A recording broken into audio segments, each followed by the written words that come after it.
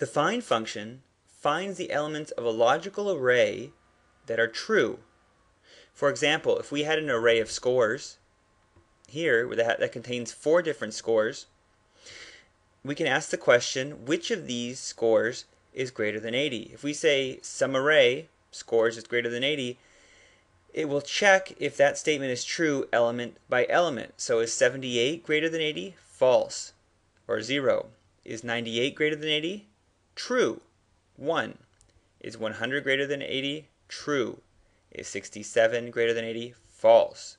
So this right-hand side here is a logical array, 0, 1, 1, 0, and that gets stored in A. So A becomes a logical array. We can put this logical array into the find function, and what find will do is say which of these elements of A is true. 2 and 3 are returned by the function, 2 values. We can simplify the previous set of commands by directly saying find scores greater than 80 and storing that in B. As before, 2 values, 2 and 3 in this case, will be stored in B. So B becomes a 1 by 2 array with 2 values, 2 and 3. If you want to then find the actual values of the actual scores that were greater than 80, we can put in this array B in between the parentheses when we say scores parentheses B. And what this will do is give us the second and third elements of the scores array.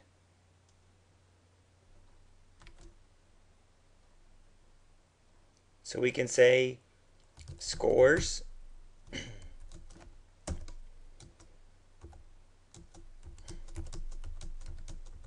we'll say that equals 6 different values.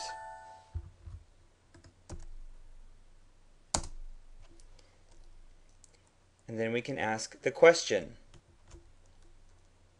scores greater than, let's say, 3. Which elements have scores that are greater than 3? The first 3, 4, 7, and 9 are greater than 3. The last 3, 2, 1, 3, are not. So if we say find scores greater than 3, this will tell us the first, second, and third elements of this array, scores, is greater than 3. If we store these values in an array, let's call it C, we have the values 1, 2, and 3 stored in the array C. So we can say scores of C, and that will return to us the values stored in the first, second, and third